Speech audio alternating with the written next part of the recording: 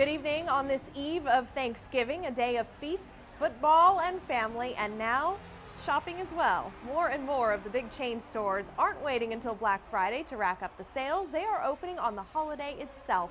Our David Scott is live tonight and reports that not everyone is so thrilled about it, Dave.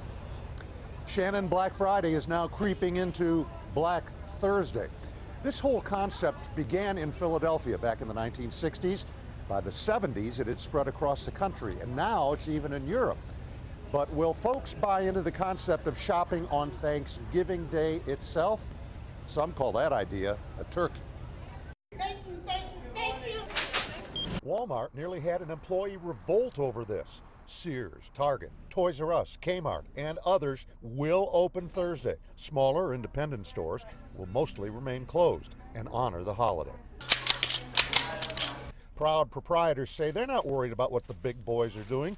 They say they've got their own loyal customers who will continue to shop with them, just not on Thanksgiving. Does it make it tough, though, to compete with the big chains when they do things like that? No, because we have our local people that still come to us, and everybody's here for the experience of South Austin. Can you compete with that? Well, I mean, we're not going to be open on Thanksgiving Day. I think a lot of what draws people here, though, is that we're so unique. We don't have the kind of things that you're going to see in all the other big stores. So I think people who really want something different that not everyone else is going to have are going to come down here. Retailers see a 25% boost in sales on Black Friday, but will they see it on Thanksgiving itself? Some folks sound like they're ready for a little pushback. Is it just a little too much? I'd prefer to not be shopping on Thanksgiving.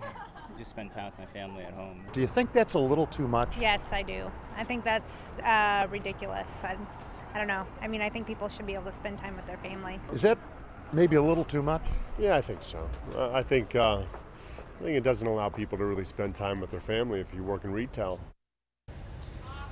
Now, there are others. If you open your store's doors, they'll be there waiting. In fact, right now, at this hour, at the Lakeline Mall, there's a line of campers waiting outside the Best Buy.